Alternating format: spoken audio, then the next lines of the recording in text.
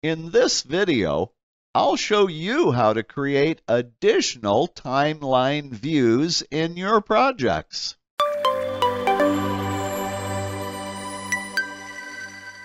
You know, one of the great features that was introduced in Microsoft Project years ago is the timeline view. It graphically displays important items in your project schedule. But what many people don't realize is that you can create additional timeline views and use them as you need in your projects. So in this video, I'll show you how to do that. So let's get started. I remember how happy I was when Microsoft introduced the new timeline view in the 2010 version of Microsoft Project. By the way, if you want to use this timeline view, you first need to display the Gantt with timeline view by right mouse clicking anywhere in the white or gray part of the Gantt chart screen and then selecting the Show Timeline item in the shortcut menu. After doing that, you'll probably also want to increase the height of the timeline pane as well. Notice in my timeline view for this project, I've actually displayed the summary tasks that represent the phase and deliverable sections of the project, but I've also done something special as well. I've added one detailed task as a callout below the timeline bar. That is an important change control task to this project, and I wanted it to stand out for reporting purposes. So here are my requirements. I want to create a new timeline view that will display all of the high-level milestones for this project. There's actually two ways to do that. I'm going to show you both methods. The first method is to create an entirely new timeline view. To do this, click anywhere in the timeline pane to activate the pane, then click the Timeline Format Ribbon tab to display that ribbon.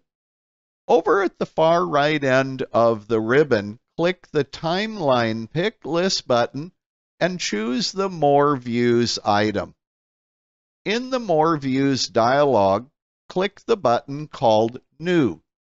And in the Define New View dialog, leave the default option selected and click the OK button. In the View Definition dialog, enter a name for your custom view. In my case, I'd just like to call this the Milestones view. Then click the Screen Pick List button and choose the Timeline item to create a brand new timeline view. Click the OK button and then click the Apply button. Now, Microsoft Project will give you a really short little blank timeline view, so you'll probably want to increase the height of that pane. Here are my requirements. The first thing is I don't want this blank bar. I think that looks kind of ugly. So I'd like to put something in it that is attractive. Here's how to do that.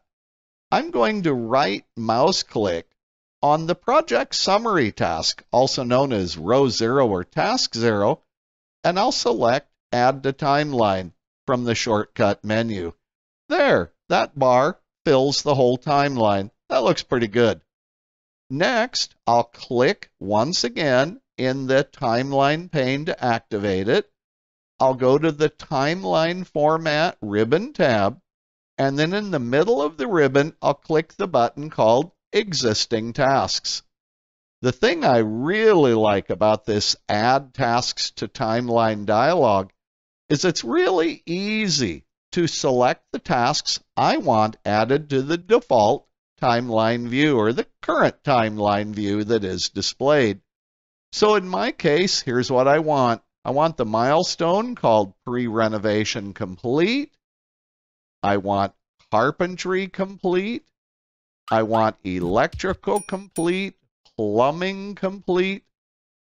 I want telecommunications complete, construction complete, furnish complete, renovation complete, and I want post-renovation complete. When I click the OK button, Microsoft Project displays my updated custom timeline view with the milestones I wanted displayed. The only trouble is some of the milestones are overlapping other ones. For example, plumbing complete is overlapping two other milestones. That's a real easy fix, though. I'm just going to grab that milestone by clicking and holding.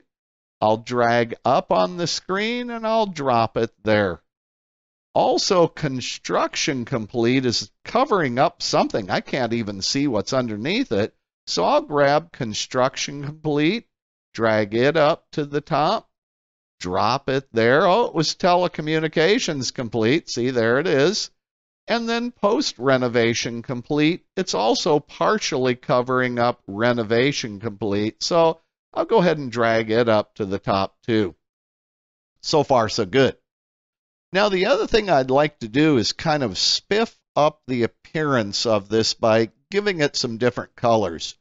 So here's what I'd like to do. I'll select the bar representing the project summary task. And then I'll click the background color pick list button. And I'm going to choose a pretty color. I like this light green color. Oh, that looks nice.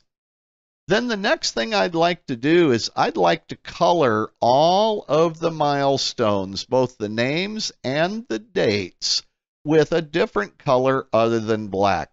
So here's how I can do that rapidly. I'll click the Text Styles button at the left end of the ribbon. Then in the Text Styles dialog, I'll click the Item to Change Pick List, and I'll first choose Milestone Name.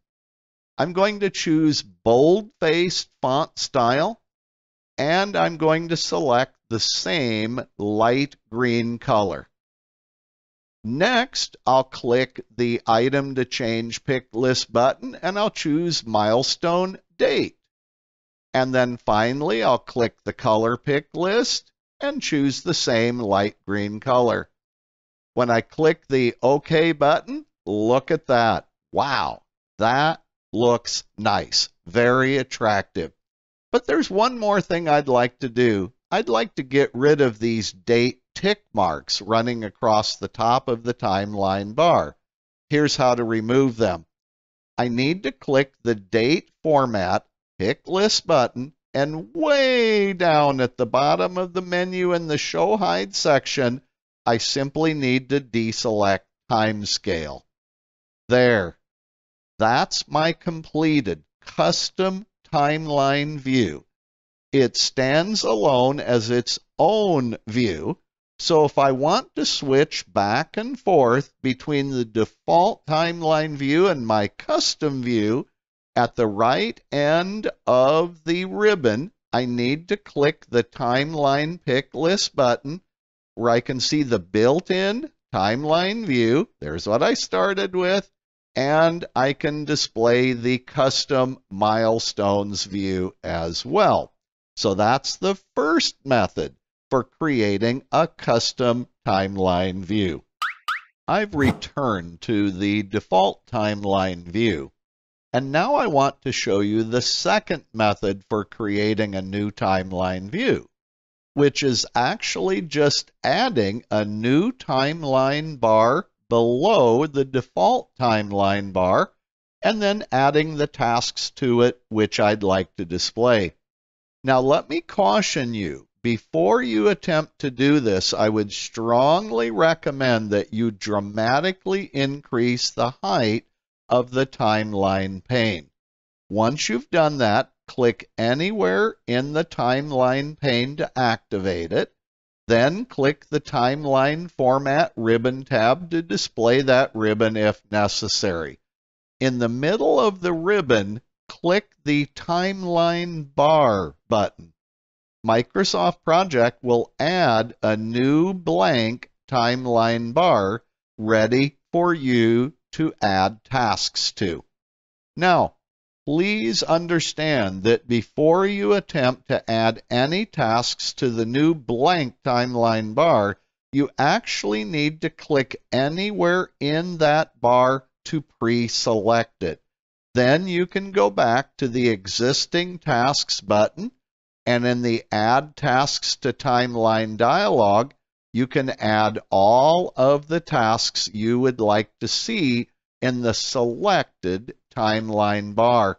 So for example, I want carpentry complete, electrical complete, plumbing complete, telecommunications and construction complete, furnish complete, the renovation complete, and also post-renovation complete.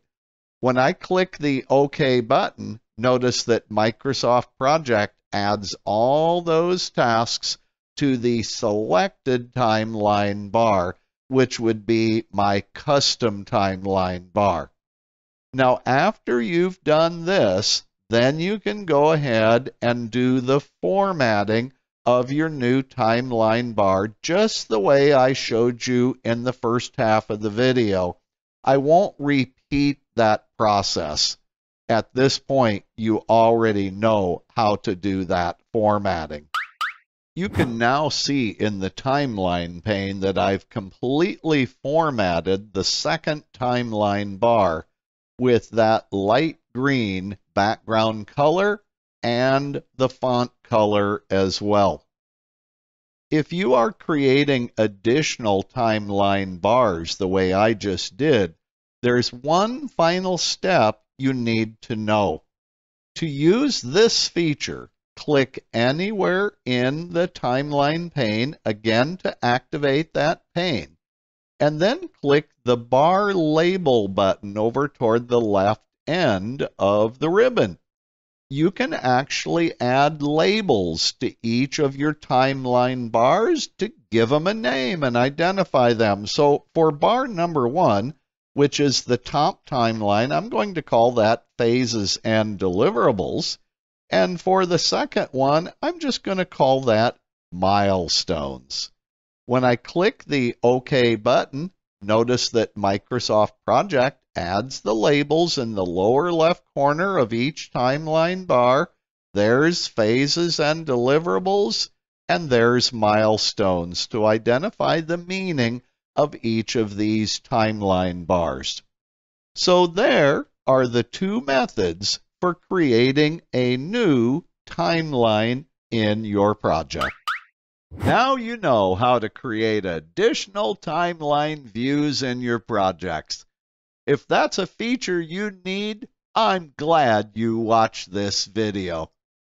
In fact, if you liked the video, put a like on it.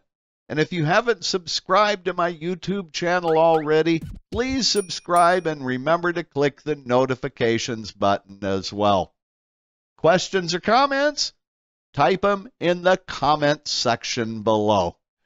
And as always, I'll see you in my next video.